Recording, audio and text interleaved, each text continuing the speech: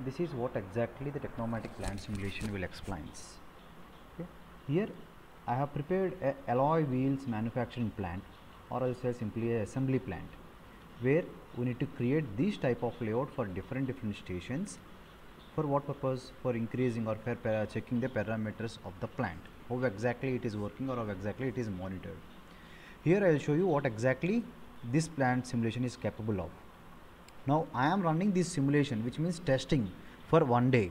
Okay, and these are the different stations. Station 1 is alloy wheel and tire assembly unit, and station 2 is nothing but custom alloy wheels. If anyone wants the custom alloys with some rims and colored discs, then it will be used. And there will be one more common section that is called as a wheels inspection station, and finally the part will be reaching to the storage section. So this is what exactly the layout will be, and here you will be having a clear look on how exactly the part will be moving in industry. I'll start the simulation. See here, the part is entering into the machine, and at the same time the human is entering to the workstation and is doing the operation simultaneously all the stations. So whenever you start a simulation, it will be like this. And here in the assembly section, the a tire from the another station and the alloy wheel from the previous station will be coming, and it will be assembled over there. Once the assembly will done, it will be entering into the inspection area. See, this is how exactly the material handling will be, by using some conveyors.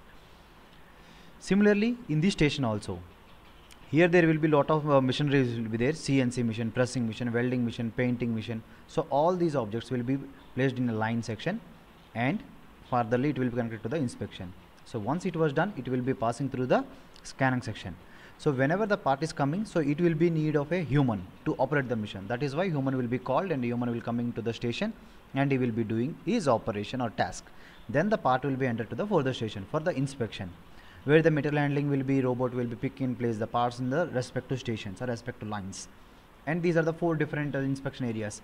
So for alloy wheel manufacturing company, there will be 4 type of inspection: stud fastener, thread alignment, magnetic testing, as well as ultrasonic testing. So by the help of these 4 testings, the part will be reaching to the next station. So all the testings will be done. Once it was done, again it will be entering into the final quality section, which was done by the human interaction.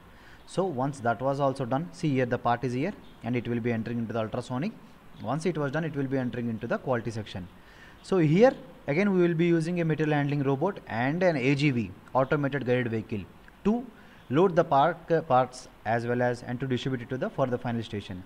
Here again there will be 2 more robots, material handling cells. It will pick the part from the station, from the AGV, and it will be traveling to the, and it will be making the part move to the storage and packing area. This is ASV, automatic storage and retrieval. Based on some algorithms, it will work. So this is what exactly the capability of the Tecnomatix plant simulation, and I have designed this model for running 1 day. So if at all I want to calculate that, so I need to maximize the time.